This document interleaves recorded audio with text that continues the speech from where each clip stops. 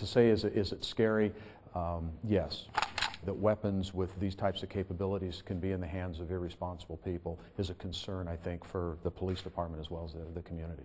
This is a collection of the same kinds of weapons police have seized since April. The actual ones are locked away as evidence. A majority of our homicides involve firearms. A majority of our aggravated assaults involve firearms. After a recent shooting in which a police officer killed a suspect, Police Chief Richard Miranda told us, "We're not dealing with people who carry Saturday night specials anymore. They're carrying Uzis, they're carrying machine guns that can cause great harm, and it's necessary for us to be aggressive and take these people off the street."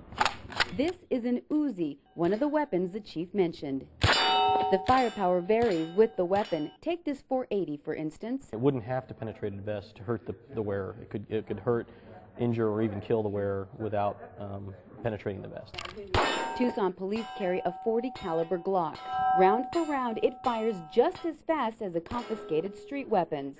The Glocks fire 15 rounds per magazine. Some of these weapons hold double that amount. Tucson police tell us the weapons are only as dangerous as the people who use them, so training is the best way for police to prepare. The support that the agency gives the officer on the street to ensure that they can respond to calls safely is second to none.